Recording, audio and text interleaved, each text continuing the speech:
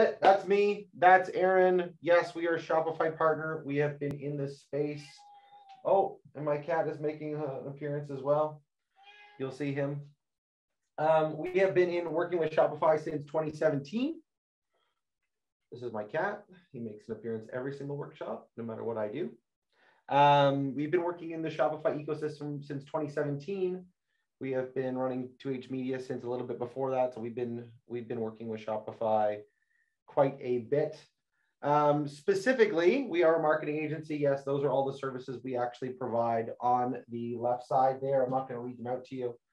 But communicating, whether it be through a website, whether it be through email marketing, through digital advertising, any kind of medium where you're actually communicating with a potential customer or an existing customer, this workshop is definitely for you.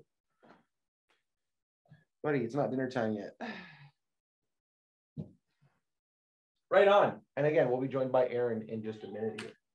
What we're actually going to learn today, buddy. What we're actually going to learn today. I'm hoping you actually all can see this, which would be good. What we're actually going to learn today, we're going to understand, looking at your different customer segments, understanding their needs, goals, wants, ambitions, things like that. Formulating your brand messaging, which hopefully all of you have kind of started if you've been in business for a little bit. Designing a marketing communication strategy for your business is going to be kind of all the way throughout this. And then there is time for Q&A. Yes, there's lots of time for Q&A. If you have questions at any point through this, great. Let me know. Give me just a quick second and we're going to get onto this. My cat is just next level. Next level.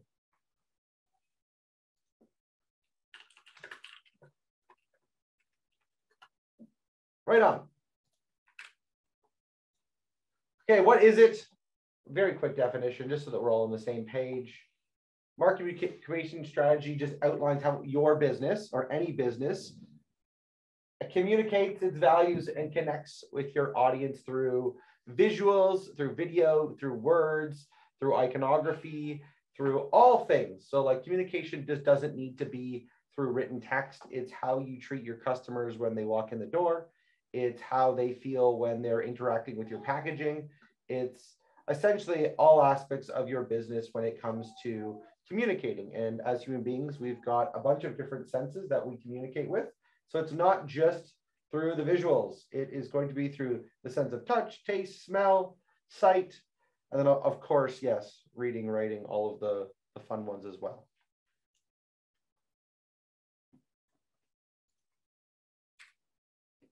Let's talk about a quick working example before I'm going to have everyone download. Oh, there's my cat on my keyboard. Buddy, killing me here. Here's the working example. So we've got a new customer working example, an existing customer example, and browsers. So a browser might just be someone that's not actually in the market, but they're just taking a look. But a new customer is someone that is actually in market, but they haven't made a decision yet. And an existing customer is someone that has either purchased from you in the past or has purchased or has had a very, very strong impact in your business, whether that you've worked with them as a partner or maybe you've done some sponsorship stuff with them.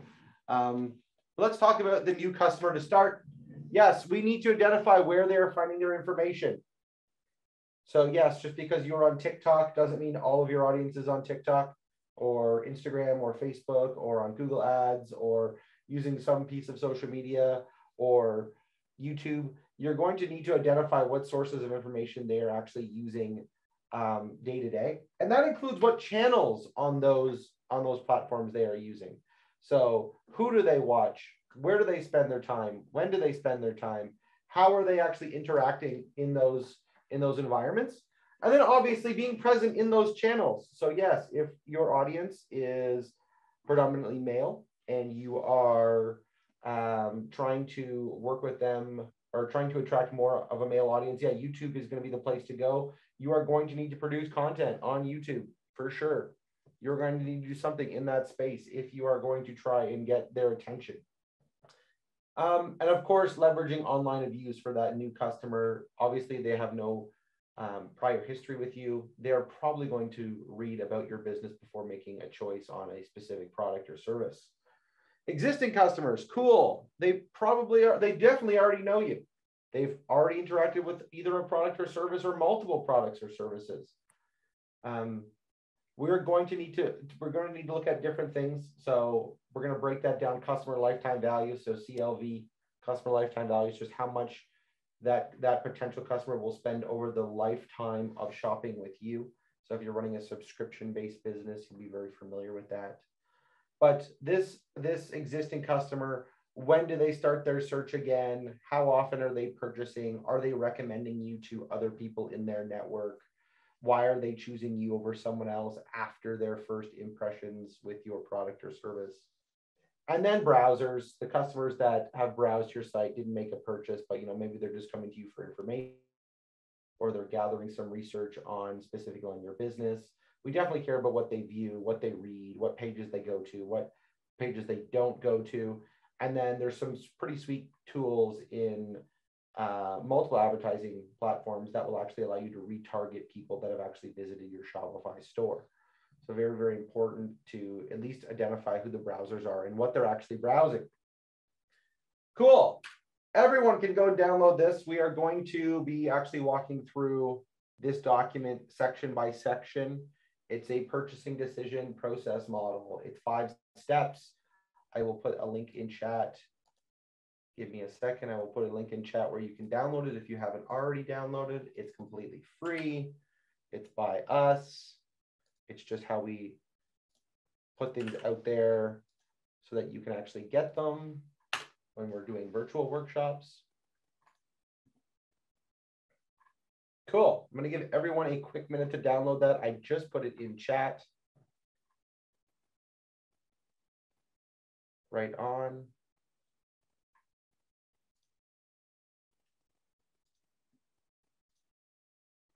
If you have any questions about the download, or if it doesn't work, let me know. But we are going to spend a little bit of time going through this step by step and how this is actually going to help you with your communication strategy. So I'm just going to take a brief minute here, make sure everyone can actually access this. This is free.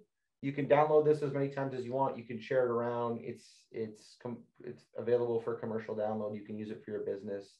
So SprintPoint is just a resource platform that 2H Media uses to share the documents that we use in our workshops, as well as documents we use in our general business practices when we're interacting with our clients. So absolutely, if you want to download that, awesome. If there's any trouble, let me know. Cool.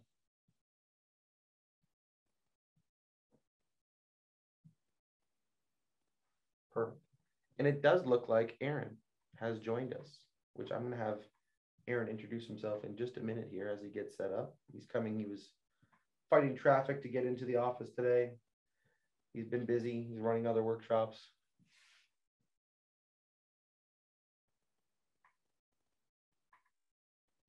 And this document should just open in a normal PDF viewer on your computer. You can print it. It's just a standard 8.5 by 11 piece of paper. There's nothing fancy about it at all. Hello. There he is. Aaron, how are you? Not bad. Yourself? Doing well. Do you want to introduce yourself to everyone here? Hi, I'm Aaron. I'm one of the co-owners of 2H Media. Aaron is, he is one of the co-owners. He's going to help a little bit throughout this workshop. Aaron is very, very good with his words. And he's got tons and tons of experience actually helping businesses display and communicate their messaging with businesses, both in store, online, print catalog, all of it. So he's going to be popping in and out today. If you want to connect with Aaron, maybe I'll give them your social media now, Aaron. For sure. That would be a good idea. If you want to connect with Aaron, here he is in the chat. This is LinkedIn. That's where we play, on LinkedIn. He will absolutely accept your connection if you've got questions for him or myself later on down the road. We'll be happy to help. Let's get back to this. Okay, the purchase decision process model. It's got 5 steps. Each one of them builds on the previous. Let's get going. So The first one, step one, is the need recognition. So this is true for both existing customers and new customers. They will have a need for your product. They wouldn't buy it. They wouldn't continue to buy it. They won't buy it again and again and again if their need is being met somewhere else. So we need to understand their need, their want, what they're actually searching for. In order to create a communication strategy, we actually need to know what we should be telling that customer. So we actually need to just identify some of their problems. And again, problems can be a want. Maybe they're just hungry, or maybe they're looking for a substitute in their life. Maybe they're looking for a luxury purchase. Maybe they're looking for a gift. So it's not actually a need. Maybe it's a little bit of gift. And we need to understand why they are making their search in the first place. And on that process, there's 3 steps that we can actually do to actually help communicate this. We actually need to display your unique selling points online. So that should be visible on your Shopify store or any other, like this is not just specifically to Shopify, even though it's a Shopify workshop. If you're using multiple platforms, if you're also selling on Amazon or on Wix or Etsy or any other platform, you definitely need to communicate your unique selling points. So maybe your product is just better built, or it's built in Canada, or it's built in the United States, or it's built somewhere where the country of origin is very important. We need to communicate those things. A lot of times, someone will start their search, whether it be on Google or a search engine, whether it be in social media, they'll be adding something onto that search, like looking for barbecue made in North America, looking for something with an adjective or a verb on the end of it that we want to come back and attribute to your business. So your unique selling points need to be visible online. Those need to be visible very, very clearly. And they should be very representative of not only your business, but your consumer base as well. You definitely want to note the potential problems that lead customers to you. So if I use an example, most people barbecue in the summer, and the weather's just warming up here in Ontario. So that's why I'm taking a more summertime approach. They'll be starting to look to facilitate their need potentially in advance. We go through a lot of this through Black Friday, Cyber Monday. People are going into their gift giving season. So there definitely is some seasonality to this. And so based on your products, when in general, will these potential problems present themselves? So yes, seasonality comes into play. If they've made a purchase previously and now they're out of, let's just say you're selling toothpaste, maybe you sell it in a specific container that is good for about 45 days. When do you actually need to get in front of your customer again? Well, it's before they run out of toothpaste. They don't want to go a few days without it. You're going to want them to have a continual flow of toothpaste for them to brush their teeth. So the goal there is to take note of where the potential problems happen, whether it be a time, whether it be a usage problem. And then you're going to absolutely need to build your business in those areas. So that means you need to be on the channels that we spoke about before, where your customers actually are. So does that mean you need to get into a retail store? Maybe. Does that mean you need to have multiple selling points online? Maybe. Does that mean you need to sell or promote your brand through video? Maybe. It depends where your audience is. I would ask if you have any specific problems, or if you're not sure about any of this, like what problem does your customer have? What problem are you solving? Throw those in chat. Happy to take a look at some of your answers for sure.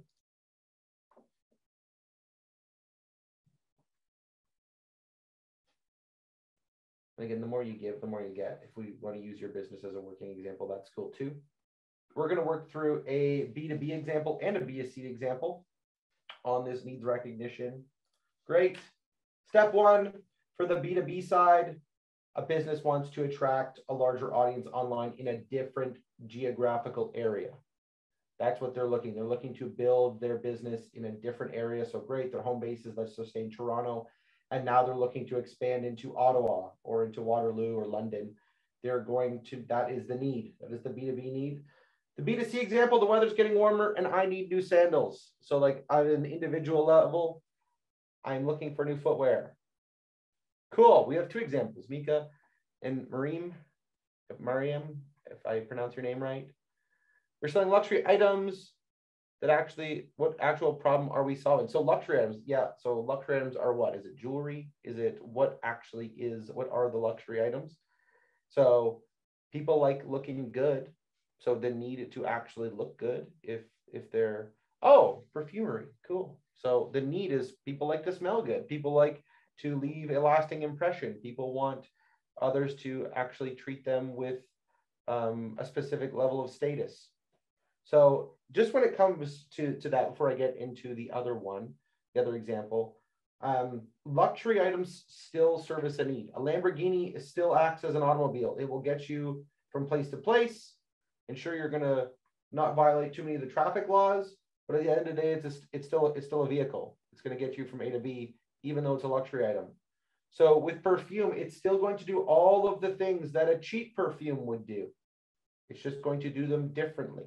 It still acts as the same device. So why do people use perfume or deodorant in general? People like to smell good. Why do they like to smell good? Why do the particular type of clients you are trying to attract, why do they value their appearance?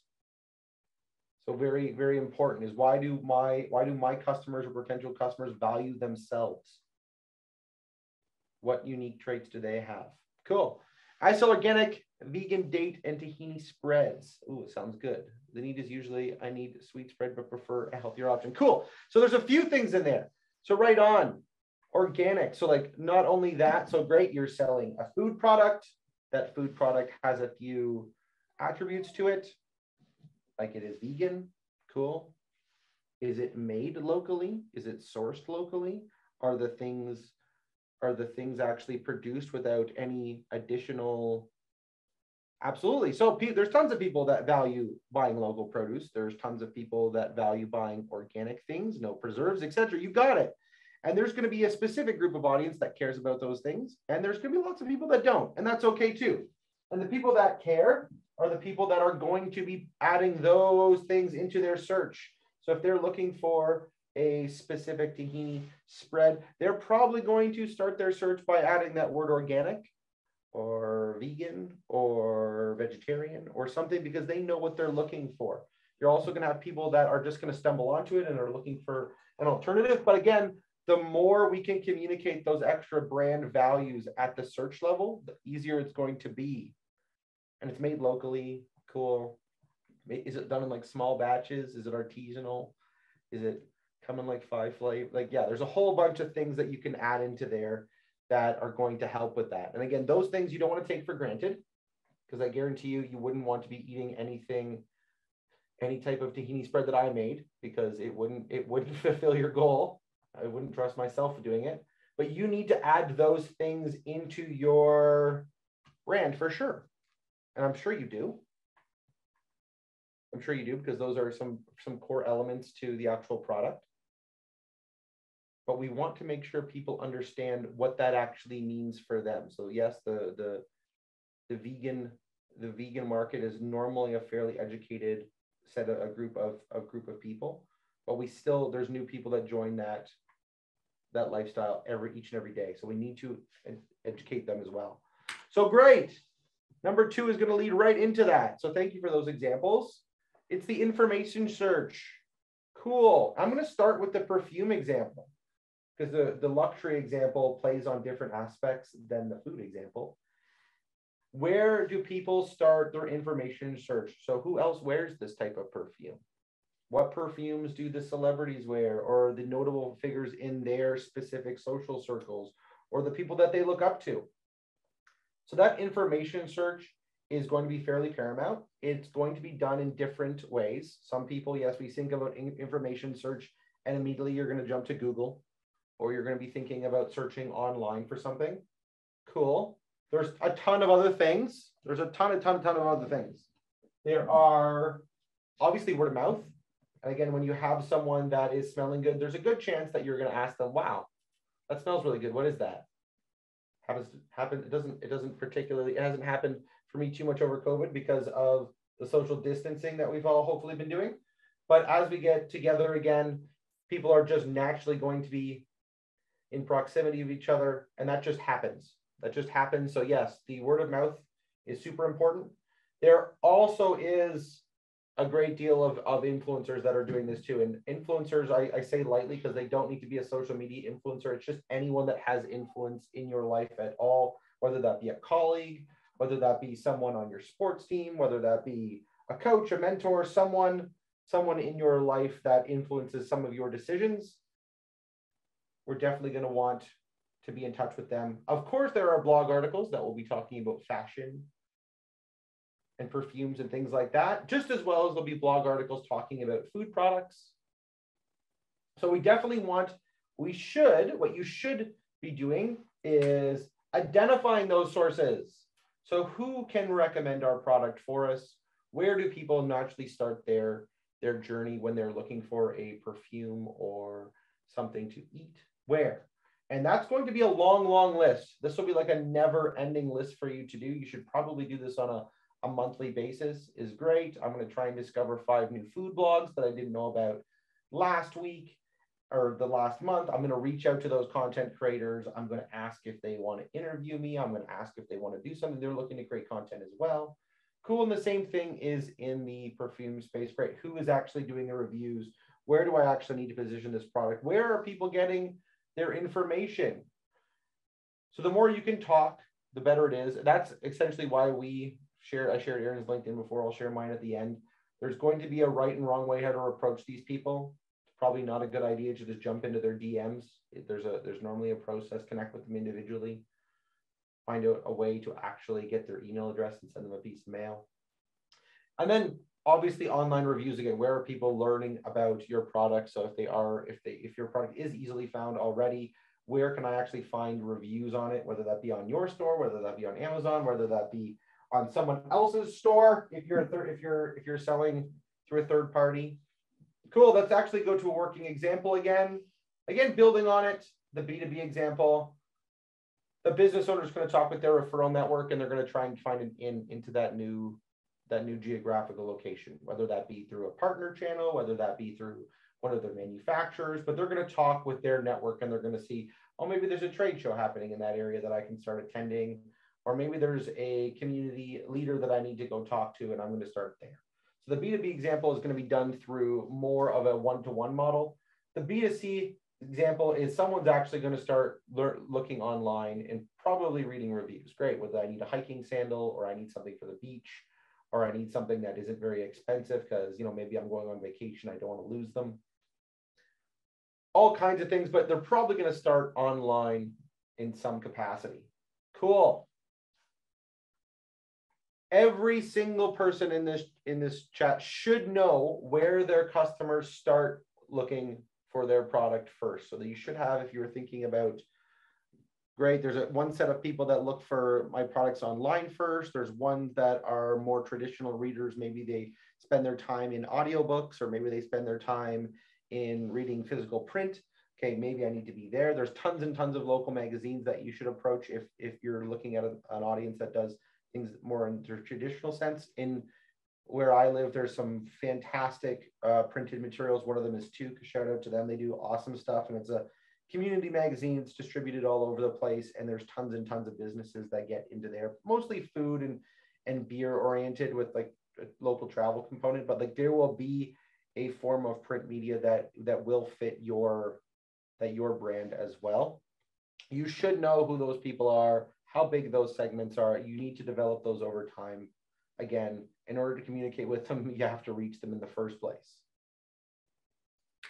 3, we're working down the list. So yes, I'm not going to read off a slide here, but there is an alternate evaluation. So great. Normally, people don't buy the first thing they see. It's odd, it's rare. Normally, it doesn't happen. There will be a few options. If I was looking for sandals, I'm going to be obviously looking for a few different brands, a few different makes, a few different colors. Maybe they're leather, maybe they're plastic, maybe there's something else. That's going to be true of everything. And I want to talk about that perfume and that food example quite a bit. Very difficult, because perfume in general, is a very personal purchase, and it's obviously hard to understand what that's going to smell like before you've actually smelled it. Like, what is that color without seeing it?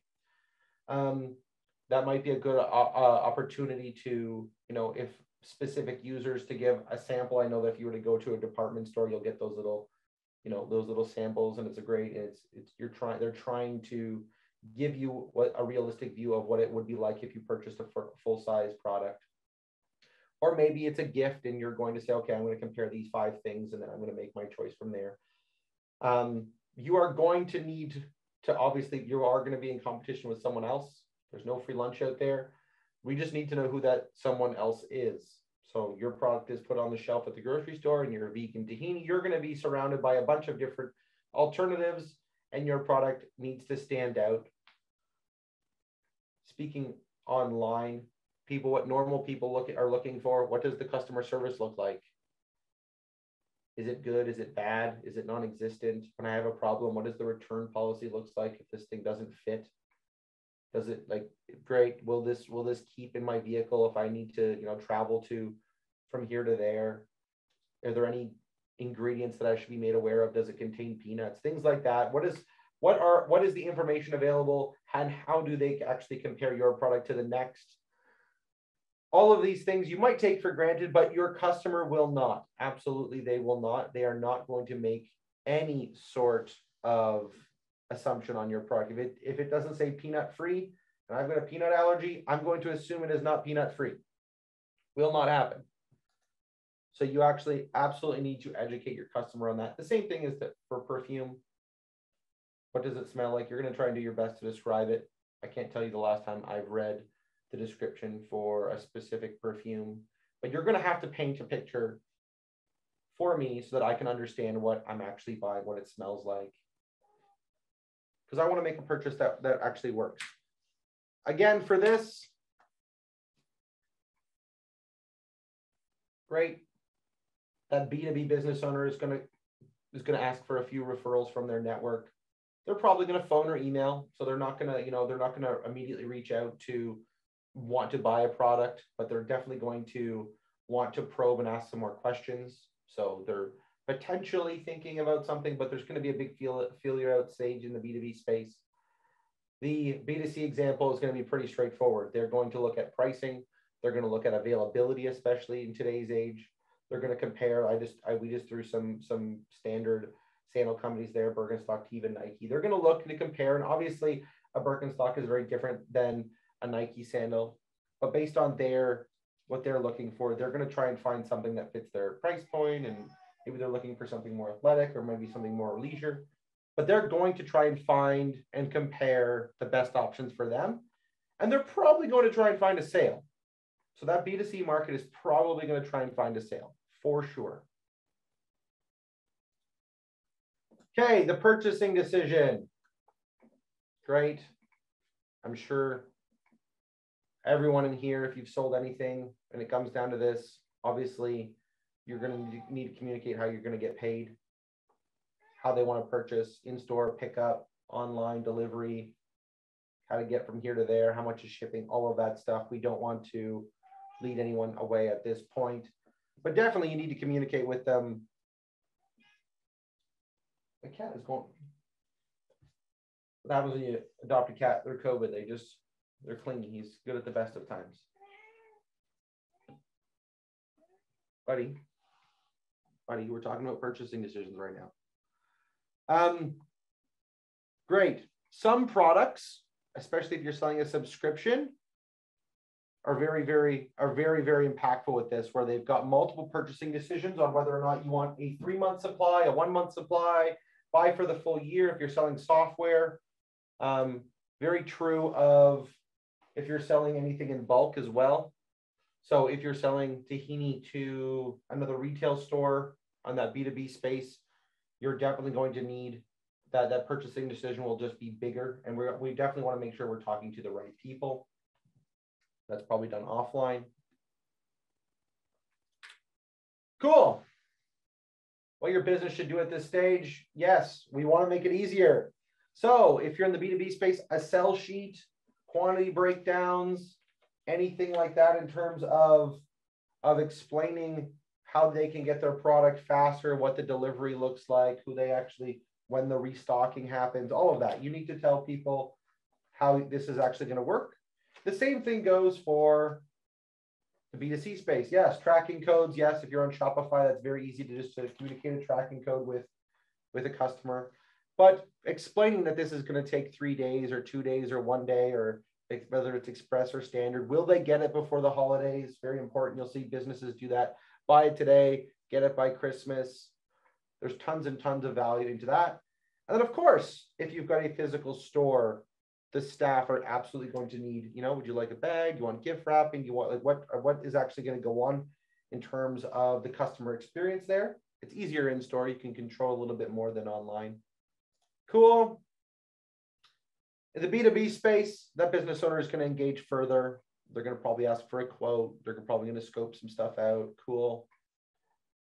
The e-commerce space is going to be a lot easier than the B2B example. Great. They're just going to move forward with their purchase and they're going to place an order online. It doesn't end there, especially for the communication, for how you're actually going to continue to have that customer buy from you. Step 5, which is normally the forgotten step, is post-purchase. So yes, you've got their money and they've got your product and hopefully they're enjoying it, because I know you'll be enjoying their money. The post-purchase behavior is going to be something that is very, very important. We're going to give them a little bit of time to reflect on their decision. So yes, they need time to use the product. Just because they bought the tahini today doesn't mean they ate it the minute they got it home. We need to give them a little bit of time to actually consume it, interact with it, have a good representation of what they actually purchased. Maybe they have to get someone else's opinion on it. And then there should be some amount of communication that happens between your business and them after the fact. So normally, if I was working with one of the bigger retailers or one of the bigger manufacturers, let's just say it was a car manufacturer, just because I bought the Ford truck doesn't mean I stop seeing the Ford truck ads. They're going to continue to be on TV. They're going to keep telling me that the purchase I made is, it's bulletproof and it's not going to rust and it's going to drive over that mountain if I want it to. It's going to do all the things they promised it, and they're going to continually hammer it home. Cool. You will need to do the same. Even though you don't have the assets that Ford does, you will still need to communicate all of those things. The biggest thing that smaller business should do is you should reach out and ask for feedback, whether that be a B2B, like what we do. Part of my job is reaching out back to people saying, how did you find their services? What's something that we can improve on? Would you recommend this to somebody else? What did you like? Example. If it's a consumer purchase, I'd ask them for a review. What do they think? How do we want to make our products better? Do you want to take a survey? What did you eat our product with? How did you find out about us? Would you be interested in providing us more value in order to be included on our next sale? Something like that. Here's 15% off the next purchase. We can get more feedback from someone by simply asking them. Not everyone's going to say yes. There's no certainties. But it is certain if you don't ask, and if you don't iterate your product, and if you're not taking their feedback into consideration, and if it's not good, there's a good chance that they'll stop by. So we also want to understand what other people say about your product, service, brand online. So looking at that from a 50,000-foot view is making a couple of quick searches, looking at what others are saying about your product. Maybe that is happening on Twitter. Maybe that is happening in specific social circles, Facebook groups. But we definitely want to figure out what people are saying about your product, even if they're not willing to talk to you. And then, yes, if your product requires customer service, let's just say it comes with a warranty. Let's just say there's like complex assembly instructions. Maybe there's something that they're going to get later on as well, part of a service. We definitely want to interact with those customers. The easiest thing to do here when it comes to customer service is write down every question you receive. Anytime you get asked a question in business, write it down and find a way to answer that better. And at the end of the week, you'll end up having 300 questions written down, and you're going to see a lot of duplicates. And the goal there is those duplicates means that question is a high value question for a lot of people. And we want to answer those questions without them having to ask, because we want them to have that information straight up. So whether that needs to be communicated through video, or maybe that needs to be sent through an email directly after a purchase, or maybe someone needs to be told something based on some complex issue. The goal there is if you're actually able to record those questions, there's a good chance you're going to be able to answer them and provide that value sooner. Cool. And at the end of this decision model canvas, decision purchase process model, there should be that post-purchase behavior. So like I said, both of them, that post-purchase behavior in the B2B space is very different than B2C, even if there'll always be a little bit of overlap, but they are very different.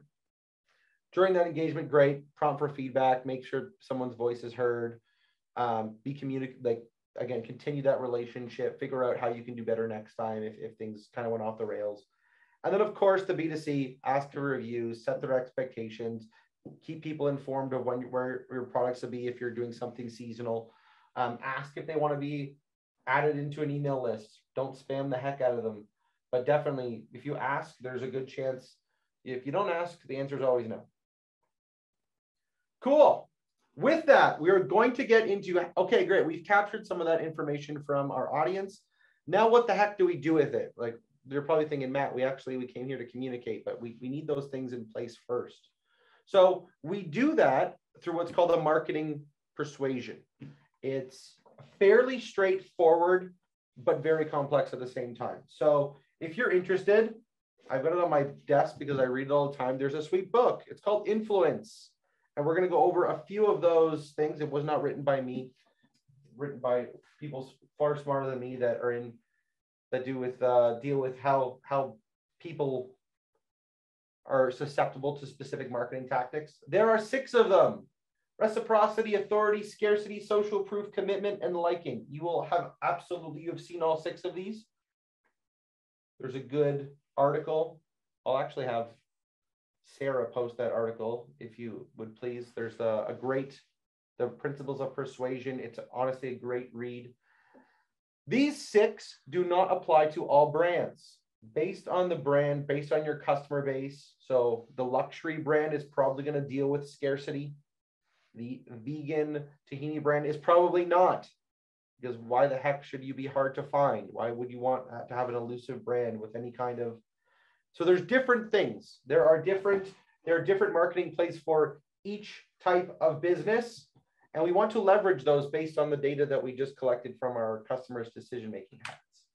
So here it is. It's another quick worksheet. So some of these things will be important to your brand and some of them won't. I'm going to post this link in chat as well. Give me just a second. This gets into psychology like crazy. But yes, there's the link. I just posted that in chat for you. You can download it. It's going to go through all 6 of these. And you're essentially going to have to choose like the 2 to 3 that are going to apply most to your type of business, your type of customer base. Again, the selling perfume and selling a vegan alternative is completely different, and they're going to want to be talked to and communicated with completely differently. So yes, and give everyone just a minute to download that if you haven't already. So some of these things will be relevant to you and some of them won't, but I do ask for your patience and stick around and you'll learn a thing. And you've probably been marketed to one way or another in one of these 6 tactics. I can almost guarantee it. And then, great, Sarah just put, it's a HubSpot article. It's a fantastic article. We have no problem sharing good resources, no matter where they came from. It is absolutely fantastic. That article from HubSpot was actually written by or in partnership with the gentleman that actually wrote this book. It's a very good book. And if you are interested in learning more about like marketing tactics, I suggest you read it. It's available on audiobook and all that thing, all the good stuff. Okay, marketing persuasions. I'm going to ask, once I get through this, I'm going to ask Aaron what his favorite is or his favorite marketing tactic he's ever seen.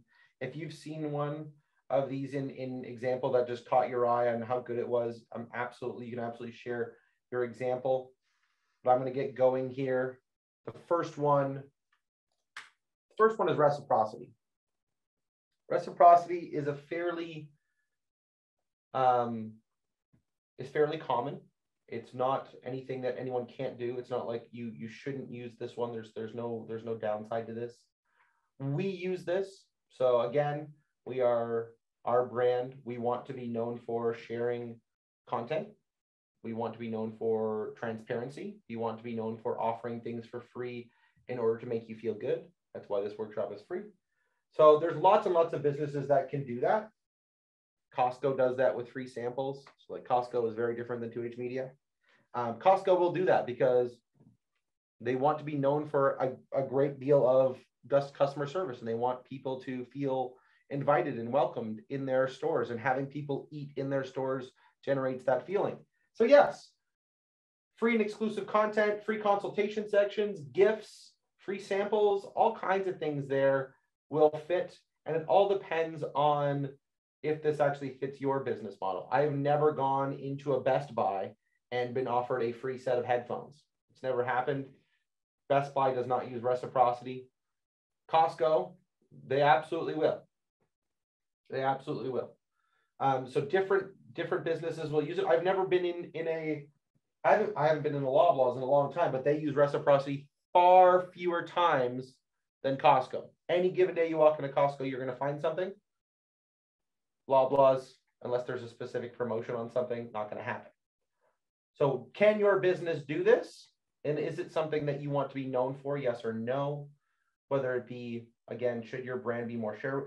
Uber Eats does this, like have a friend join and get $15. And there's tons of software companies that do it. And again, they're trying to build community. If community is important for you, definitely something you can consider.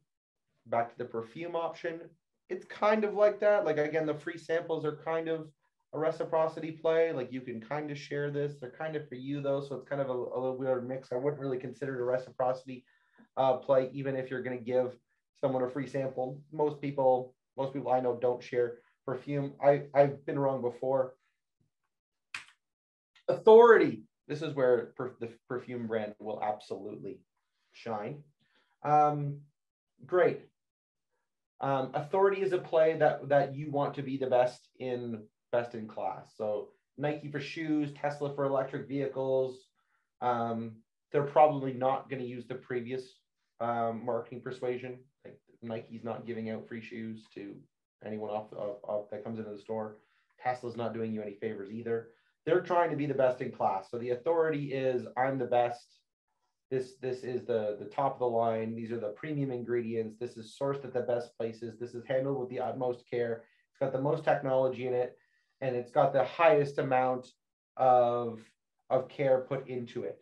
So again, if you are a luxury brand, this is probably something that you're going to want to focus on because you're selling to a crowd of people that care about the importance of their product. Not everyone, but for the most part, great. So you're going to show off the fact that you are best in class, and you're going to do that through your product packaging. You're going to do that through communicating at the level that you're not going to use the same marketing tactics of sending an email every single day to your customer base saying to buy their product. No, it's done more discreetly than that. You're going to have to fit in with some of these other brands. Now, what I haven't mentioned is the best way to actually start this if you're unsure is you can find brands that are do a good job of each one of these tactics, and you can join their email lists. You can follow them on social media. You can see what they're actually doing day to day, and you can frankly steal some of their ideas and apply them to your own brand. So with authority, you can absolutely see how they're actually trying to portray that. Nike is going to sponsor the best athletes. They just will. They're interested in winning. Tesla is interested in showing off their stats. They're interested in showing off why they're the best. You're going to try and do that the same way. So you're not going to be able to take too many shortcuts with authority, but again, you're going to generate more and more views. So if you are a luxury brand, you're probably going to have to spend more time designing your ads. You're going to spend more time editing your videos. You're going to have to kind of fit in with the space a little bit differently. Social proof. Social proof. If I care what other people think of my brand, so I can guarantee you in the previous one, Michael Jordan did not care about anyone but winning. He did not care about what other people felt about him on the court. He was going to win. He was notoriously an asshole. If you've watched The Last Dance on Netflix, I'm going to use the little bit of knowledge I have on Michael Jordan there. He doesn't care about social proof. He cares about how many championship rings he's got on his hand. Other brands, so not Michael Jordan, not the people that care about authority, the leaders of the pack really don't care about this. This will care about social proof. And that's going to be what people actually think of the food. If I'm the best restaurant, if I'm a Michelin star restaurant, I don't care what you think. I care that I've got my Michelin stars. With social proof, you're really going to care about Google My Business reviews, testimonials, case studies. You're going to really try and figure out how people are actually using your technology, product, service, and how it's helping. So you're going to definitely try and increase the word of mouth. You're definitely going to try and get in to create a product champion, they call them. So someone that's actually going to champion your product in the household, that is going to absolutely say, no, don't buy this because it's better. You're going to want to foster those people, and you're going to want to talk to them. Small businesses, the best way to do this is picking up the phone and calling. Call if you've got a retail location and you've got a retail location that is forward facing, that people are coming into every day now that kind of COVID's behind us. Your staff need to be trained to ask for a review.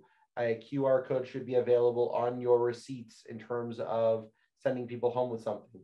If you need to generate or have a contest or a survey in order to get this social proof, that's going to be something that is going to be really, really important to do.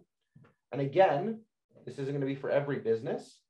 B2B businesses, it's fairly important because your network has a lot of power. So within the B2B community, social proof is fairly important. If you look at any software website, they list all the other companies they support. They've got a logo grid on their site saying, hey, we're supported by Google and YouTube and all of the people, and so many millions of users use it. Where if you're a tahini brand, you're not going to list, okay, we were, so-and-so bought our tahini and loved it. You're not going to feature that on your website, but you still will probably have a review section, but it won't be as prominent. Commitment. Commitment is obviously a different one. If I go back to the Nike example, just do it.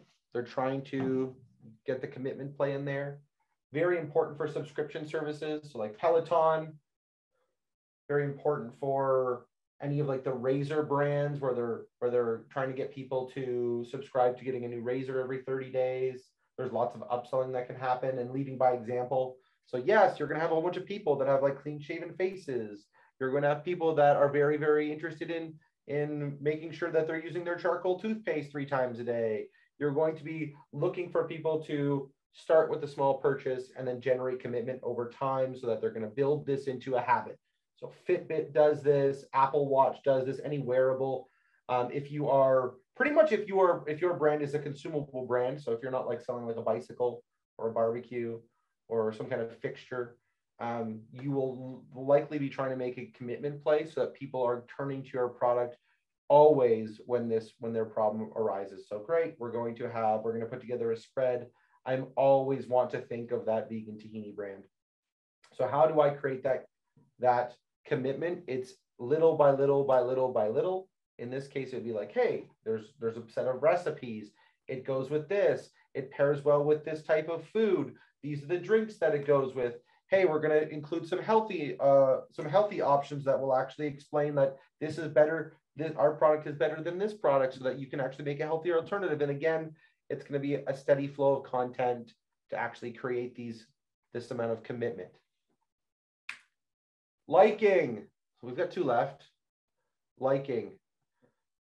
Very hard to be relatable to Michael Jordan. So again, most luxury brands are not going to be into this market. The relatability, company story, common values, very important. So locally grown, small batch produced, people that care that it's done on the micro level, very, very important. And that's why larger brands try and do this. So one of the most common plays for one of the larger brands, PC. So if you're to go into President's Choice and you're going to go to their deli section, you'll actually see like, oh, these potatoes were grown by this farmer, or this chicken was raised by this this small farm out in Alberta, and they're trying to make a play by making a large brand seem smaller and more down to earth. Smaller business have an easier time of doing this, creating relatability, sharing company story. Oftentimes it's actually the owners or someone fairly high up in the leadership that's actually running the social media account. So you're going to get those brand values through it. Again, there's some other things here, like the Wendy's Twitter account. That liking was crazy because there's a lot of people that can relate to, you know, this fictional character, Wendy, who's actually, you know, running this social media account. That's absolutely hilarious. And the goal there is not something that you'd expect out of a corporate chain. So can you be relatable? Can you share your story? Will people care about it? Can you create common values? There's not going to be too many common values between a luxury perfume line and most people. It's just not going to happen. If you've watched a perfume commercial lately, it's someone jumping into like a majestic ocean, and it's an unattainable figure that looks gorgeous in front of the camera, and they're saying, okay, great, this is what this person is the lifestyle of this individual. So not a lot of common values, not really relatable, but people definitely look up to it, like the Michael Jordan example. So liking, not for everyone, but very important. Lastly, scarcity. I love scarcity. If it's done right, it can be super, super impactful. So I'm sure everyone in this room has seen like, buy in the next 9 minutes and 52, 51, 50, 49 seconds. Like it's going to run out, even though you know that there's a warehouse full of them. That is scarcity. That used to work. It doesn't work anymore. There are better forms of scarcity that you can actually employ for what you're doing. You can do limited runs. It's like, this is it. So Supreme does this fairly effectively. We made 1,000. There are only 1,000. That's it. There's all kinds of collectibles. eBay is known best for this. Baseball cards. It's a limited edition. It's a one print. It's got a signature from someone on it. We can actually create a fair bit of value through scarcity in that play. So limited edition items, seasonal items. So great. Maybe you are a clothing brand and you're going to do one run of shirts or skirts or whatever you're actually making this season, and then that's it. Very, very popular in the craft brew world. They make one, it's a limited run. If you miss it, you miss it. They've got 4 or 5 core beers on tap, and everything else is new. And if you're interested, you're going to get that liking. You're going to get people tuning into your social media posts because they're always going to be on their edge of their seats trying to learn about something new. And then low inventory deals are kind of scarce as well, saying, okay, great, there's 5 last in stock, this is it. If you're trying to clear stuff off the rack, very important. So scarcity is there. Aaron, do you have an example? Aaron has got tons and tons of experience in e-commerce. Aaron, do you have a specific example of when one of these marketing persuasions in your life just absolutely just screamed like, well done marketing to you? Maybe. That's a really broad question. When you mentioned that you were going to call on me for example of my favorite marketing campaign earlier in the workshop, there's a couple of examples that came to me. My favorite marketing campaign of all time, I'm not actually sure which category it would fall into, and I'd love your thoughts on that. Yeah. It came from Alka-Seltzer. It was the Plip Plop Alka-Seltzer campaign that they ran. Ooh. Where they were trying to increase their sales, and so they came up with this catchphrase, Plip Plop Alka-Seltzer. And what they did is they got the idea into people's heads to use 2 tablets instead of 1. You only needed 1 tablet for it to actually do the job, but a second tablet wouldn't hurt you. And so by encouraging people to use 2 tablets instead of 1, they actually drastically increased their sales by causing customers to burn through their supply of product way faster. I do remember that campaign. That I think would fit into the commitment campaign. That's your upselling. Like, be committed to having 2 rather than 1. 2 will be better than 1. Sure. I can see that. Lots of brands use that. And I think the most common way they actually use that is through shrinkflation, where they'll say, here's the same recommended dose of tablets, and there's 500 tablets of supplement in the container, but you actually need to take 2 tablets with every meal rather than one regular strength tablet. So you see it a lot. It's really popular in the toothpaste industry as well, where like you really need the smallest drop of toothpaste, but all the marketing material shows like the full squeeze of the container across the brush. Mouthful of toothpaste, yes. Yeah. So that's that. I mean, that's my favorite. And then I came up with two examples because the other one I wanted to touch on is one of ours, and I didn't want to like just spend too much time talking about our own work. So I wanted to bring in like one of the greats from history as well. But one of the ones we worked on that I'm most proud of is our production of the Cannabis 45 podcast for Grow House Supply Co. Because they're a business company in the cannabis space, really pushing to be the one-stop shop for professional growers trying to create a more efficient yields and better quality crop. And so we came up with this idea to create a podcast centered around sharing professional facts and information in the industry from top industry sources. So not like a random like beer and popcorn kind of concept. The whole thing was about creating authority by showing the owners of this company associating with different members of the community that had really, really powerful, impactful, and relevant information. And the tagline for the podcast was "The facts are nothing." And so we really leaned hard into that authority angle and really pushed on that right into the name of the podcast, which was named after Bill C-45, which legalized cannabis in Canada. So we were trying to create the idea that this company was, really, really engaged, not only engaged in the market, but really closely connected with other authorities in the space. And so by extension would be a trustworthy source to purchase from. And it's an award-winning podcast. It's done really well. And so, I don't want to push our own work too much. Like I said, that's why I focus on the Alka-Seltzer thing. But I also wanted to bring this one up as well, because it doesn't really get more direct in terms of reflecting one of these marketing principles than when we say, okay, we're going to do an entire dedicated campaign built around one singular aspect of these persuasions. They're very, very, I mean, I'm glad you brought that up because it's going to lead to my next point. Most of the time, when a small business owner is trying to do something, we always recommend doing one thing well than trying to do a smorgasbord of all things. What is I think it's a quote from Parks and Rec, Ron Swanson. Don't whole ass. So I can't remember the quote, but yeah, do one thing really well. Don't half-ass a whole bunch of things. So with that in mind, if when you are trying to communicate with your audience, try to focus on one of these 6 things.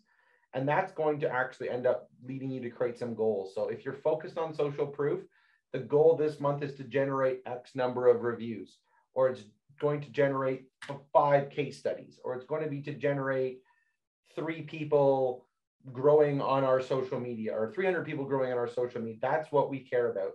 If it is on commitment, it's going to be a little bit more sales focused. If it's on likelihood, it's going to be how many blogs or how many email news subscribers I am going to be trying to collect. Scarcity, it's how much stuff can I actually push? How can I pre-sell something? Can I focus on dollars? Every single one of those things has different metrics, and you can't focus on all of them at once. Way too hard to focus on all of them at once. So pick one, set a goal for yourself, and it should fit more into your actual marketing strategy, which we're getting to right here. Great. The brand plays it. So great. We've got our customer data from the first worksheet. We've got how they make a decision, where they go, the information they're actually looking at, what else is affecting them. We've got the marketing persuasions down that we know psychologically will work. And again, I mean, those are reduced down into the big 6. There are no more. Everything fits into those categories. It is a cumulative set. Now, where does your brand actually fit into this? So if your brand is a discount brand, or if it's an alternative, or it's a vintage line, or if it's something, oh, my cat's really saying hi now. Your brand plays a really important part in this. So if, buddy, yeah, you're going to be coming off my shoulder in a minute. If your brand is very, very likable, and maybe it's for kids, you're going to try and find something that actually works a little bit better.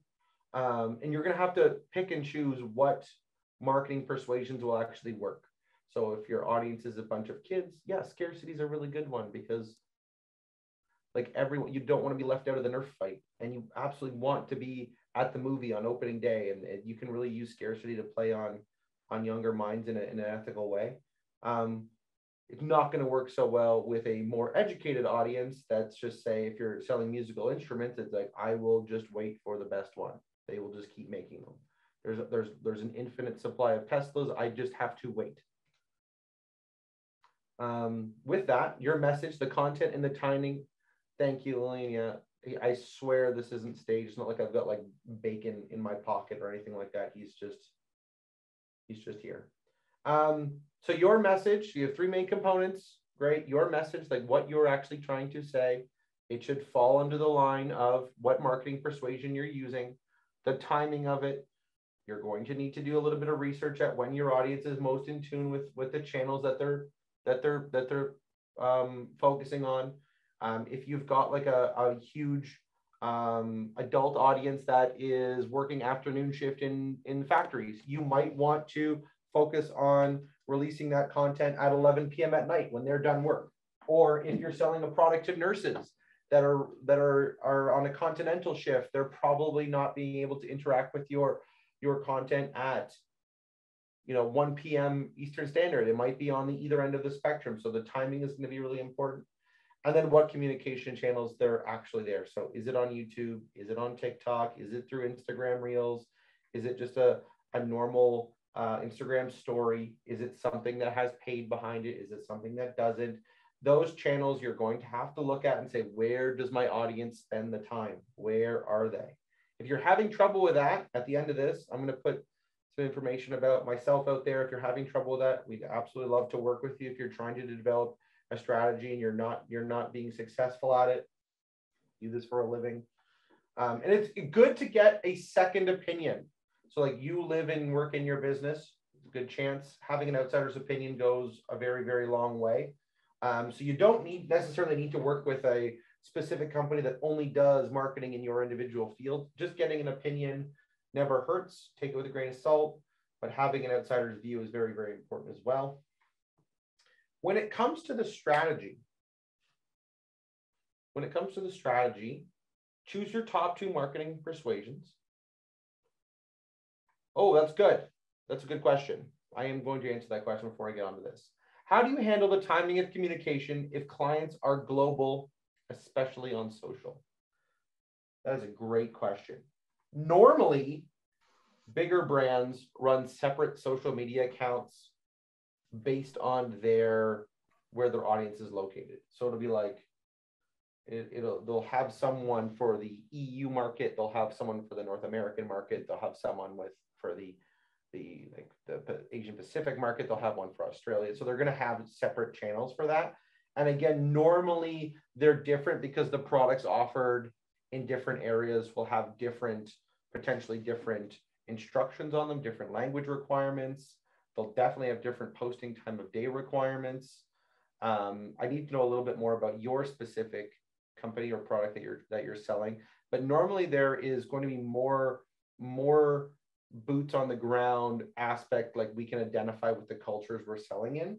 So even though we're in Canada, even though that let's just say England, Commonwealth, like we operate under the same legal system, the same monarchy, the same whole bunch of things, completely different cultures at the end of the day, and different rules and regulations to sell over in England than there are in Canada, different taxes, there's a whole bunch of different things.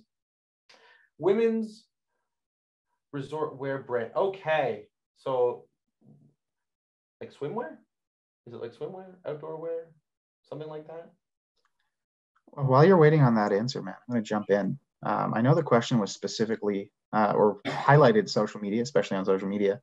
But I do want to take a moment to add one of the best marketing platforms for dealing with global audiences is your email marketing in terms of managing that timing piece. Because if you're using a decent piece of email marketing software, we use Klaviyo. It integrates really well with Shopify.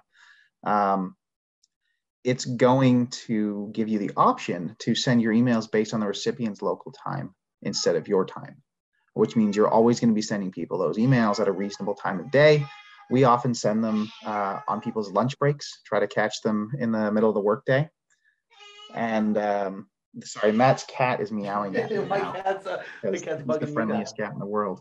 So email marketing works really well from that perspective. And then also based on your Shopify integrations, you can send transactional emails, which are going to hit customers at exactly the right time relative to when they made a purchase or interacted with your website. And that's going to be completely independent of where they are in the world, because it's going to be based on their behavior on their site, on your site, rather than when you set up that content in the first place. So I know that doesn't really tie into the social media question, which, as Matt said, a lot of the bigger companies will have separate accounts, which is really the best way to handle it. There isn't a good social media platform for breaking that content down based on recipient time zones. With social media, you're really just pushing everything out into the aether and hoping it lands in front of people at the appropriate time. Whereas email marketing gives you a lot more powerful control to finesse your messaging based on how people are interacting with your company. Yeah, if you're doing organic posting on like Instagram or Facebook or even like TikTok or YouTube, when the post goes out, the post just goes out, and the people that are seeing it when they're active on the platform. So there's no real way to time when your audience will see the messaging. If you use a paid channel, you can absolutely set up that, okay, the people that are in Australia or the people that are in this specific geographical region are seeing it between these hours locally for them compared to these other hours in comparison to this geographical location. So when it comes to organic posting, which we do recommend people do, it's just difficult to have a right and wrong time with a global audience if you've only got one set of accounts. But the big thing there is, if I can have the frequency and a consistent amount of volume, they're going to see my stuff when and how they choose to interact with the platform. That's just the way it works. So the platform's not really going to do any help for you to display that content organically because you're not paying them. But with a steady flow of it, when someone logs in, when they see it, when they open up their phone, when they have time, they will be interacting with that. On top of the fact that if they have liked or follow your content, there's a very good chance that when they log in the next time, the feed will naturally catch them up with all the content they've missed. So your content's just going to get sprinkled in with that. And I would just say, great, if I've got a global audience, I need a global amount of content. So I need someone, if I'm looking for women, if it's women's swimwear, it's like, great, I'm gonna need someone on a beach and it looks like I'm in Dubai, and I'm gonna need someone that's on a beach and it looks like I'm on the west coast of Canada with really, really tall cedar trees, and I'm gonna need someone that's on the coast of again, somewhere else, and I'm gonna try and make, again, they're gonna have different options. I'm gonna have, again, a variety of models actually wearing my product that are representative of the geographical area that I'm actually trying to produce the content. So the inclusivity play has to be there. The relevancy has to be there in terms of selling it in the Dubai doesn't look like a lot like BC, but if I'm trying to develop one market over the other, it has to fit the part. Is there a necessity to having social media presence? That's a good question. Is it a necessity? It's only a necessity if your target customer is there. And so for us, we do not operate a Facebook channel. None of our customers are on Facebook. We're a B2B business. We are not interested in selling our services through Facebook. That's not where the people that we interact with hang out. That's not where we spend our time. But if I was selling something else, if I was selling a service locally, I'd probably have a local Facebook page to sell my product locally. And if I had a little local store that was in the downtown core of my city, then I'd probably operate one. So it's a necessity if your customers are spending a great deal of time there. And then I would say there's the likelihood that there's going to be a few of those channels. There's going to be the likelihood of like, oh, they spend a lot of time on Facebook and Instagram and TikTok and it's like, you don't need to be in all places. You need to do one or two of those things very well. That's kind of tone back the try to be everywhere. Most small businesses don't have the resources or time to be everywhere. So be in one or two places and just do that really, really well. And then just kind of own that as this is the time, this is my marketing budget, including time that I can dedicate to being on social media. So it's a necessity if a great deal of business is there for you to get. It's not a necessity if it isn't. Cool. Right, non-swimwear, kimonos, cover-ups, clothing worn at beach, pools, resorts, leisure wear. Cool. Yeah. So you're going to definitely need a pretty good variety of obviously, it's going to be difficult to tell if you're on a beach in Australia or a beach in Turks and Caicos, because for the most people, a beach is a beach. And if the water is crystal clear and the sand looks really good and it's sunny, a beach is a beach. So you're not going to need to create too much differentiation there. Obviously, Australia and Turks and Caicos are on two separate sides of the planet. So those audiences are going to be seeing people differently, are going to be seeing things at different time. There's no real way around that unless you're going to have separate accounts that do separate things based on time zone or continent.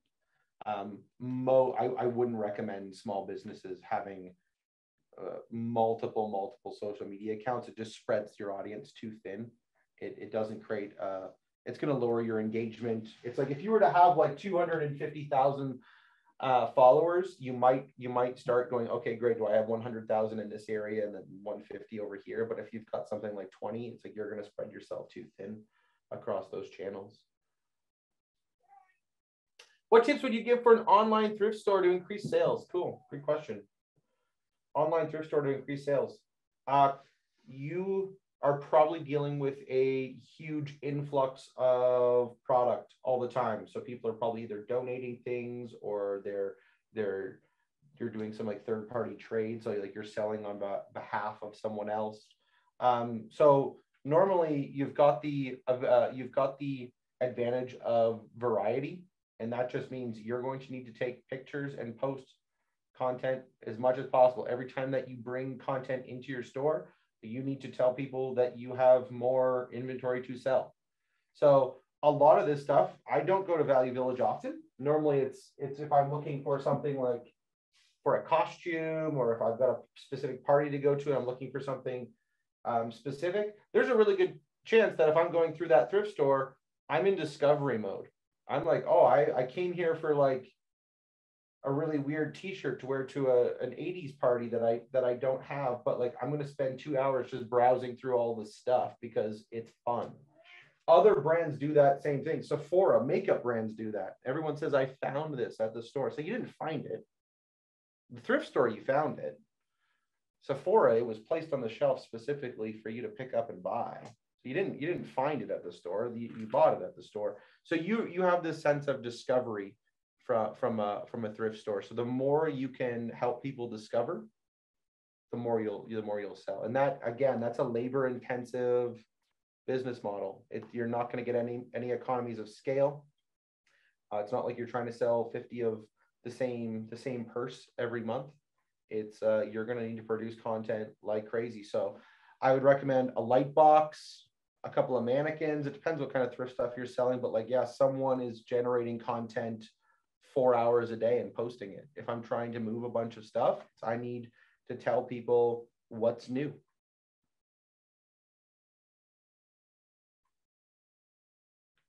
Cool. And I know that's not like a great answer. It's just that you can't build a ton of value around a product that you've only got one of.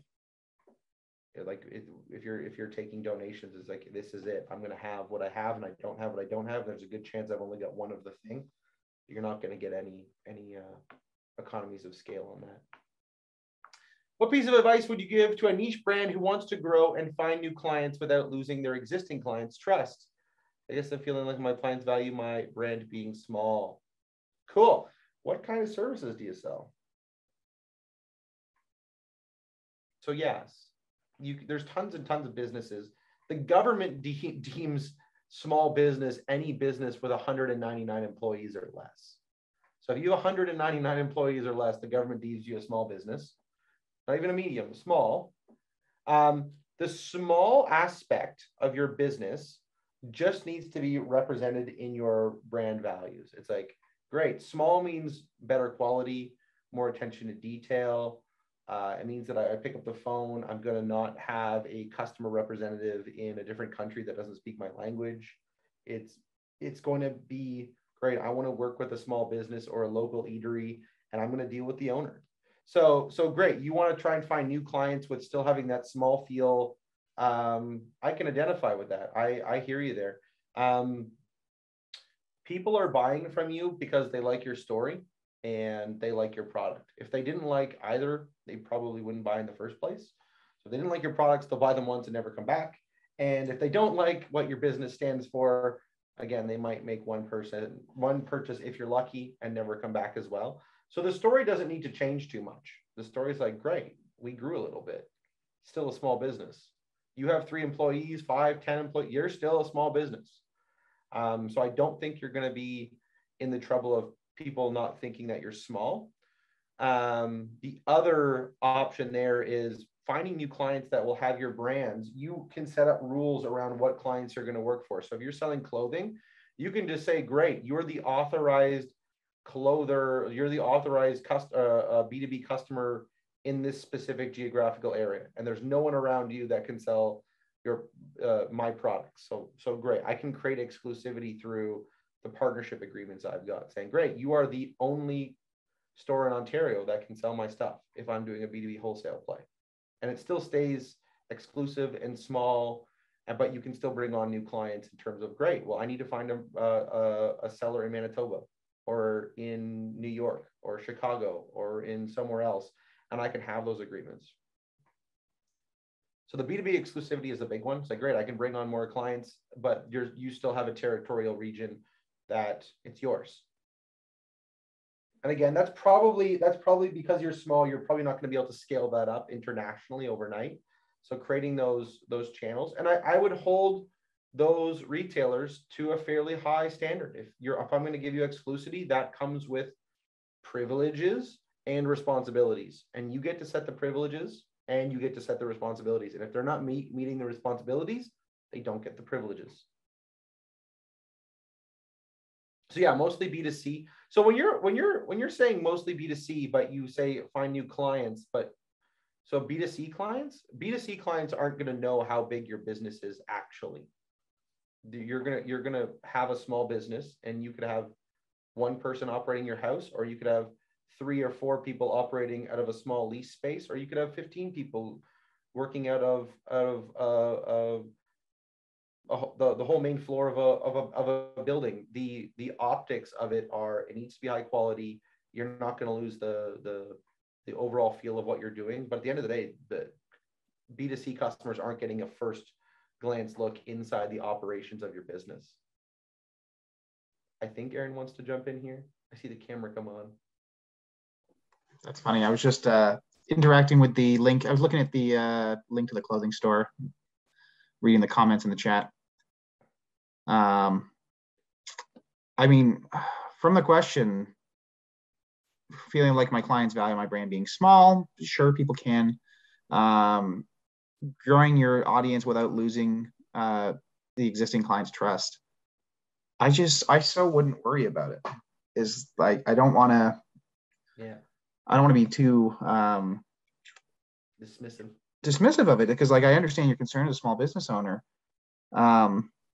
But just don't start doing really like sketchy, scammy stuff or producing content that doesn't feel personal. Like as long as the things you're doing to grow the brand are still growing the existing brand, and you're not like suddenly starting to advertise as if you were like Target, you're going to be fine. Like if the messaging is consistent with everything you've been doing, and you see it and your customers start to see it in more places, all that's going to do is encourage your existing customers to continue making more purchases, which you want.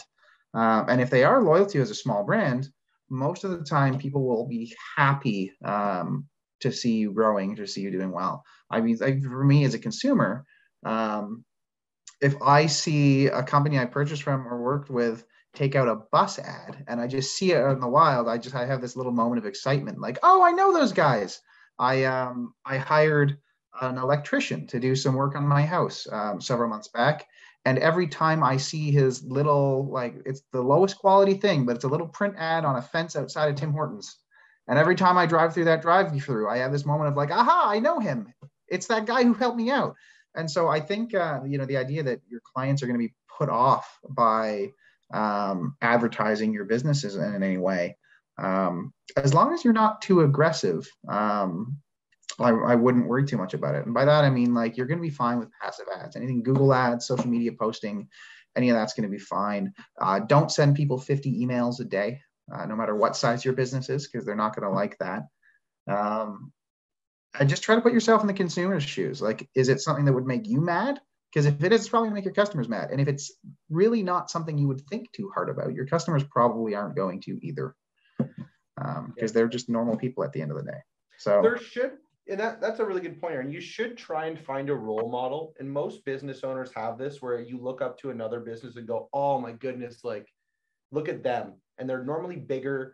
They normally have more money. They normally have been doing it for longer. They normally have all the advantages that you don't have as a business owner where you are. We have those. Like, we're a small marketing agency, and we look up to some of like the biggest New York-based companies. Like, oh, like the stuff they're doing, like they're working with pro athletes and they're doing X and Y. And look at they've got equipment that's worth more than our entire business. Like, they've, like movie level production, everything. It's like, oh, that's super sweet. But we look up to those people for inspiration as business owners, because it's like, we're still dreaming ourselves. Like, this is where we're trying to get to, inch by inch by inch. And the goal is, how do they treat their customers? I want to treat, that's something I can control. I can treat my customers better than they can treat their customers, because I have direct control over it. So great, they might have different advantages, but that you as a small business, small boat, you're going to be able to turn around and pivot and do things with more attention to detail than they will. But yeah, you're not going to be Disney in 3 years. With that said, if you have any other questions in chat, like, this is going great. The more you give, the more you get from us. This is the whole portion of this. When it comes to the strategy, I know we're trying to keep things general, because there's a whole pile of different business models and people at different stages in business in this group right now. But as a whole, choose 2 of your top marketing persuasions. So like scarcity and authority, if you are that perfume brand, or liking and commitment if you're selling the vegan products, great. And focus on those. And your goals as a business owner should line up with those marketing persuasions. How you measure your business success should be in line with those things. You should create and customize your content. So that's text, image, video, anything, print material, based on the decision models. What do they care about? What information they're looking for? What are their biggest pain points? How does it address them? As well as factoring in those 2 marketing persuasions. So if they need that social proof, they should get it in those ads or in those graphics, or how much human element plays. Identify the channels that people are operating in, and then start posting that content. We recommend starting like a 30-60 day spread. So like, build content for 30 to 60 days, sit down on a Sunday, build it out. If it takes a couple of days, do it, but do it all at once. Like, if you're going to try and do daily posting, do all of the work on one day, and then do all of the posting throughout, or schedule it. Use a piece of software to schedule it throughout the month. Once you've got some data pulling in, reflect on what worked, what didn't work, apply a critical eye on it, repeat the analysis for the next 30 days and repeat it. So not very difficult. If you're just starting out, it's going to seem a little rocky. It's going to be like, oh, what the heck am I doing? Again, pick 2 persuasions and ask yourself, does my messaging fit into these categories? If it's a no, change it. If it's a yes, good. Just a binary, does it fit into the persuasion? Yes or no? Is it on the right channel? Yes, no. Is it information my audience cares about? Yes or no? And then post it. And it's as easy as that. There are some things that play over time. So if you're posting video on YouTube, for example, don't expect 1 million views on day 1. There's a longevity to that. So that kind of breaks my working model here. You might need to give it more time than 30 days to determine if that video was successful or not, because it'll have 0 views the minute you post it. And after 1 week, it'll have more. And after 2 weeks, it'll have even more, and 3 weeks and 4 weeks, and so on and so forth. And if it's a little more evergreen, same thing for a blog. If it's a social media post, it's there 1 minute and gone. So it's probably going to take you less time to do, but the data will be a little bit more exact for that specific time frame.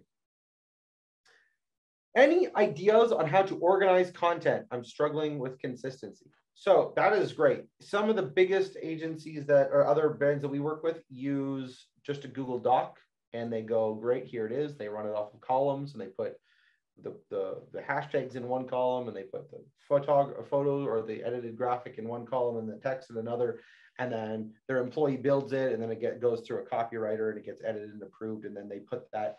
Normally it goes into a piece of software. At the end of the day, for scheduling software, we use Hootsuite. Hootsuite's pretty cool. It's one of the only pieces of software that uses LinkedIn. So I don't have too much experience I can share with you on schedulers that are using like TikTok or that need to run off of a bunch of channels all at once. But the one that we use, Hootsuite, does a whole bunch of channels, and it does LinkedIn, which is really, really good. The consistency is really important. So you want to try and create yourself some criteria around creating content. And that's ultimately what this slide here is saying is, does it meet these criteria, yes or no? And when you're building that content, at the end of that, before you're satisfied with it, you need to ask yourself those questions. Is it in line with this persuasion? Yes or no? If it's a no, that means you shouldn't post it. You should retweak it. You might need to reword it, do something different. Ultimately, you should start with a set of goals. I'm going to post a piece of content on X. And with that in mind, that should already meet the criteria of what you're trying to accomplish. So what I said before was writing down all of the questions you get answered for like an entire month. I know those will be relevant to my customer base, so that the purchasing decision model is met. And now I just need a way to phrase the answers in a way that meets the marketing persuasion. So the content is there. I have my question for my audience. I know it's being asked. Great. I need to choose the channel that it's going to best perform on. That's going to be under your control, whether it's a video or a piece of text and an image. Fine. I need to make it fit into one of the persuasion categories now. So whether it's one or the other, cool.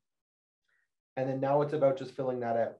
Normally with those question-based solutions, you can run those questions like every 60 days. So like, great, you're going to turn that into evergreen content. If it produces well, turn it into a blog post. If it's more than that, turn it into a video, do something. Maybe I need to share that during the post-purchase process for everyone. So the idea is to organize, use a spreadsheet, use software to help.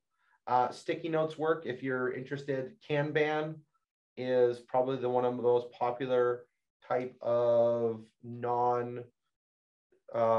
software solutions. Kanban, I'm going to bring this up. Kanban board. I'm just going to share my screen with a Kanban board. If you've ever seen like a really like tech office or something like that. So I'll just share this screenshot. This is a Kanban board. Oh, hold on a second. Kanban board. We can bring that up. If you've seen one, it's like, great. I'll color code some sticky notes. I'll put them in a chart. I'll stick them on the wall. I'll put them on the refrigerator. I'll put them on a whiteboard. And the blue ones represent my marketing persuasion, and the green ones represent X and Y. And then you just break them down by color and content. And then you can do it that way. And that way, from a visual standpoint, great. It's low impact. Most businesses can afford sticky notes. And I would just do it like that. So if you're writing down your questions, you can just put them directly onto sticky notes, put them on your Kanban board. And then the columns running left to right are just to do, doing, validate, and done. So you'll have a whole bunch of them to do, and now you'll build it out into the doing, and then validate that the post went through and you've answered all the comments, and then, okay, it's done. Pull the board off the board, and that's it. And you'll run that over and over and over. It's a really, really common project management style. There's software that replicates that as well. But use sticky notes. Should the content be batched based on the topic? For example, educational, entertainment. Depends. So like YouTube, you'll probably develop a playlist where all of that content is batched, so that way if someone is looking for it, they'll find it. If it's like we develop a whole set of stock photography images as a business, So like we group all of the visual assets for people to use to make it easier to find. For social media content, things really don't need to be batched like that, because you're like, not all of your buyers are in the same part of their buyer's journey. So like not everyone is at the same point. So you don't need to put like all of like the newcomer content. Like January is not newcomer month. And then February is like warranty month. And then March is like product instruction, best usage guideline month. It should just be a good mix of everything. But yeah, some things need to be batched and some things don't. If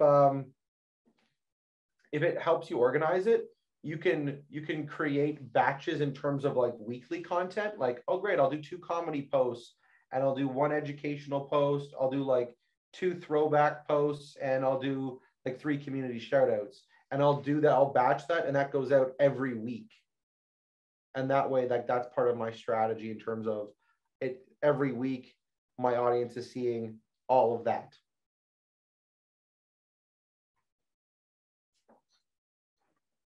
If that makes sense. You can set some guidelines on it. And again, it depends. So like we use video a lot. We use a lot of video. And we still organically post on Instagram, but like a video to produce takes a lot more time than just a normal post. So the more effort you put into your posting or the communication that you've got, the longer it needs to exist for a small business to recapture the value of it. So like if you are posting a lot of video, and it's not just an Instagram reel or a TikTok video, you're really looking for quality. And then if you're going to go on the light end side, you're looking for volume. So if you're going to do a bunch of Instagram reels, it's like, I want to try and film 80 Instagram reels. My cat agrees with me. We film a lot of stuff here. So like if I'm doing low budget, low time commitment, I need lots. And if I'm doing a little bit more budget, high quality, it just needs to be good. And it might need to be a 4-minute explainer video or something technical or assembly instructions with good lighting and a script and all of the written instructions beside it. And they need to be closed captioning and everything. It really depends on what you're trying to achieve. Cool. That's it. That's all. You've been asking questions for a little bit. Great. We have another workshop coming up on how to leverage your Shopify data. It is happening June. When is it happening? June. I'll tell you when it's happening. It's happening June 15th. It's going to go over how to actually leverage the data that Shopify provides you in the back end. You don't need to be on any crazy plan to actually, you don't need to be on Shopify Plus for that. It's just a basic Shopify core plan, the $29.99 a month plan. If you've got a POS, that'll be a bonus, but if you're not using POS, that's fine as well. So yes, you can sign up for that one. It's free as well. It's a really important one to sign up for. I want to take a moment to like aggressively plug it. Most small business owners recognize that data is super important. And most small business owners have no idea what to do with their data. So they value having it, but they have no idea how to actually implement. And if that sounds familiar to you, or you're not valuing your data and really should be, check out that workshop, because the actual analytics data you get access to through Shopify is massively impactful. There's a lot you can do with it. And to really understand how your business is performing, that's one of the most important things to look at. I will put a link right there for you. You can sign up right here. Us again, we are your Ontario Shopify partner that runs all of the meetups for this. Keeping it on the down low, we're going to be looking to do some in-person workshops, hopefully in the near future, with Shopify at Shopify's offices in Waterloo, which would be super cool. Keep a word out for that. If you want to be in touch with that, we will be announcing that stuff through our social media and through our email marketing channel. So if you want to be in touch with in-person workshops that'll be coming up, you can find us on LinkedIn and you can add us on LinkedIn, which we will be announcing it there for sure. I'll put a link to that. My cat's excited about in-person workshops. So if you are interested in in-person workshops and attending, and you'll see us and it'll be fun. And if you haven't been to Shopify's offices in Waterloo, it looks like you're in a different planet because they're the most valuable company in Canada. You can follow us there and you'll be in touch. You'll see all the things and you can sign up or connect with Aaron and I, and you'll see that as well. Other than that, we're going to send everyone in this call a quick survey on how you felt the workshop went and any future topics that you think that we should cover. We'd really appreciate you filling it out because we definitely want to make these workshops as relevant as possible to small business owners, or any kind of struggle that you're particularly worried about or focusing on or trying to get a solution to. We're happy to help, and we'll build out a whole bunch of content specifically for those problems. We just need your feedback. It'll take a few minutes. I'm gonna have Aaron put that link in chat for you. Oh, it's gonna get sent. It's gonna get sent actually. He's not gonna put this link in chat for you. It's gonna get sent to the whole list. Cool. Yes, Michelle, I have a cat that meows like crazy, and like sometimes it's adorable, and other times it's not adorable. Rebecca, absolutely. If you sign up for the other workshop but you don't make it, the recording will go out after the workshop, just like for this one. We do it every time. Yep. You can see previous workshops on YouTube as well. You want to look at that. All of the previous ones, you missed them. We should be releasing the next set of workshops. That's the last one in this series. We should be releasing the next set of 6 very, very soon, I'm hoping. And those will be available online. But again, if you do want to give us some feedback on topics to cover, we will absolutely take that into consideration because those 6 have not been built yet. I'm going to drop a link to our YouTube channel as well, in case anyone is interested in checking that out. Because as Matt mentioned, that does have all of our past workshops and also a ton of other videos that you might find useful. So we don't do a heck of a lot of marketing on YouTube. It's all content that we thought would be useful to our existing clients and might be useful to some of you as well. So there's a lot of guides on there about how to use Shopify, including some of their latest features. The online store 2.0 update introduced a ton of good stuff that we delve into in quite a bit of detail, step by step, on our YouTube channel. And then there's more basic ones like, top 5 things most Shopify merchants miss, top 5 branding mistakes that we see, 5 reasons to start email marketing. So there's a lot in there that you should find really relevant as a small business owner selling in the e-commerce space. Right on. That was like a big 2H media plug, which is awesome. And we're trying to give out, again, that whole, was that marketing persuasion where you give out a whole bunch of... Oh yeah, reciprocity is our favorite. We try to give out as much free stuff as we can. Reciprocity? How do I prove to you that we're good people and we produce good content? Just give it to you? Yeah. Here, I'll drop our Unsplash too while we're doing reciprocity, because we built a whole free stock image library. We try to add to it every day. I will actually give Sarah a public shout out. Sarah does all of our photography here, and that library just cracked 10 million views 9 hours ago. Which is pretty cool. It's royalty free, attribution free. You don't have to sign up for anything. You don't have to pay us for it. You don't even have to give us credit if you don't want to.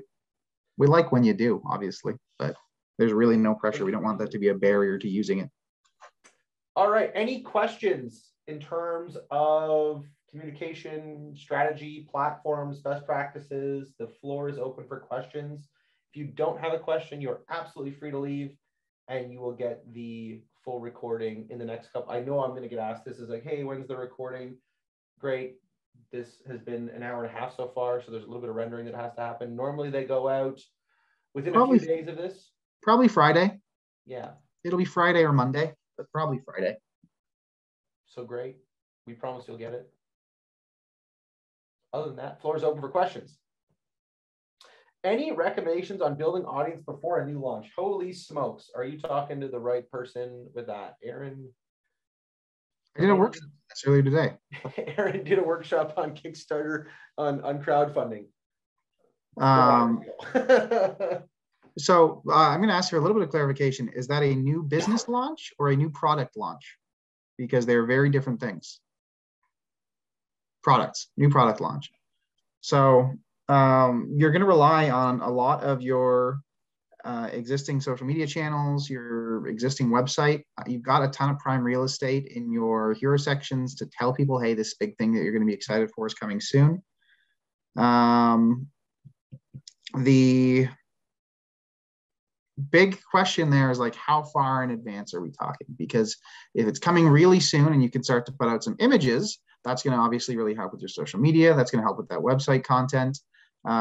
If you are like really early in production and you're before any of that, maybe your product is a little more technical, I would just start talking about it. Talk about it to whoever you can, either in social media or in-person events. What industry are you building products in? Is this something techie? Is it something very simple? Cosmetics. So again, I would go back to the very beginning of our presentation where we talked about what problem you're solving. And I would start there. I would start talking about that problem on social media channels. Go back to like the why. Why is this new product coming out? Because you probably already sell a ton of cosmetics. So what's this new one doing that's different than your existing product line? And start to build some buzz around that idea prior to actually releasing the product. So when you actually say, hey, we've got this new product, now it's, hey, we've got this new product that solves this problem that we've already primed you to be thinking about. There is an interesting tactic. And let me finish all the way on this, because it's not as native as you might think it is. There are tons of businesses out there that use focus groups, and at face value thought is a focus group is going to help you to develop the product, and you're going to get feedback in that environment, and great. Most of the time, most of that feedback is garbage. And the people that go to focus groups are the people that like to go to focus groups, and they like to be heard, and they like to put their fingerprint on things. One of the main reasons to have a focus group is to actually generate word of mouth marketing. And the goal there is I can get a bunch of people that like having their opinion heard in a room, the people that attend focus groups, and I can show them something before it launches, and I can get their opinion on it, and I can get them talking about it. And then when they leave, they're going to go tell people that they were just in a focus group on X and Y and Z, and this, and this is how this works, and they're an early adopter. And if you can arrange some of those things, you can really get that word of mouth going early on, and you just don't need to have any kind of NDA or silence protection around what people are actually seeing, in the hopes that those people will just talk about it at lunch. And if there needed to be like a paid opportunity, you can just give them product. But the goal there is I can get 10 people in a room that are all interested in the specific subject I'm at, and I can prime them with a bunch of questions, and they're going to go into that environment and share a bunch of it, especially if that focus group room has some Instagram-worthy photo opportunities. People will take the time to show off that they're doing something cool with your product, and you can start the word of mouth that way.